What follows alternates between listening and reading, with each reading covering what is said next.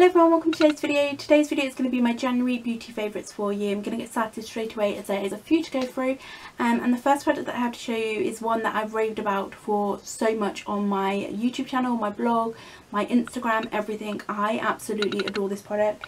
And it is of course the Naked Free palette from Urban Decay. I've never owned a Naked palette before, so I wasn't kind of sure what to expect. I got this in the sales at an amazing price, and I cannot fault it. It works amazingly, it has really good pigmentation, really nice colour collection, and I just absolutely adore this one. Cannot fault it and would 100% recommend anyone purchasing one. That's my first favourite for you. Up next is a moisturiser. This one is from Superdrug. This is the Natural Radiant Brightening Day Cream SPF 15. This is combination to normal skin tone. There's also a normal to oily skin tone as well. I love this product. It smells absolutely incredible. It smells kind of like wildflowers, which is what I really like about it. But it also goes on nicely. It sinks in really well as well quickly. It kind of dries in really quickly. The makeup goes on really nicely on top as well. I cannot fault this moisturiser. Absolutely love it. And it's really affordable as well. I think it's around the £3 to £4 mark. Up next is some brushes. Now I actually bought these again in the Boxing Day sales. These are from Studio London, sorry, and they work incredible. I love the design of these ones, the fact that there's like a brass one, a rose gold one and a gold one, but they work really nicely. I do have to wash the foundation brush, I know, but I just love them. They are really soft, they go on nicely, they cover my face nicely, cannot fault them, and they are so affordable as well. They were £1.99 in the sale. Up next is a foundation. This foundation at the moment is my kind of holy grail product.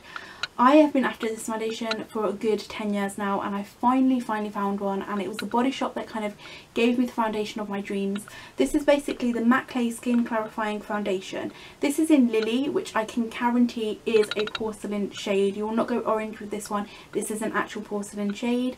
It's a matte one as well, which I absolutely love. It goes on really nicely. It's full coverage. It looks great on the skin, but it's also a clarifying one as well. So it does have tea tree oil in, which treats spots, which I needed because my spots are absolutely out of control at the moment. They're really bad.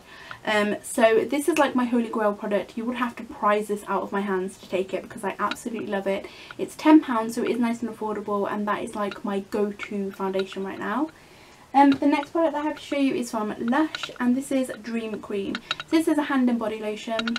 Now I heard loads of reviews about this, and I'd never managed to kind of pick one up because I never really liked the scent to it. It has an oaty scent, which is not my kind of go-to scent. I like more kind of floral and more kind of citrusy scents, but I finally picked one up and I decided to give it a go, and I cannot believe how well it works basically. So I have really bad skin conditions, so I have really kind of dry skin, and it's absolutely horrendous. In the winter I look really horrible basically, and I never get my skin out, but this has worked wonders. It goes on really nicely, it soaks in, it's super quick, but it also treats all my skin conditions as well, which I absolutely love. The oat scent is there, so that's the only downside to it, but I always kind of spritz on a little bit of perfume just over the top, or a body mist, just kind of get rid of that. But that is Dream Cream.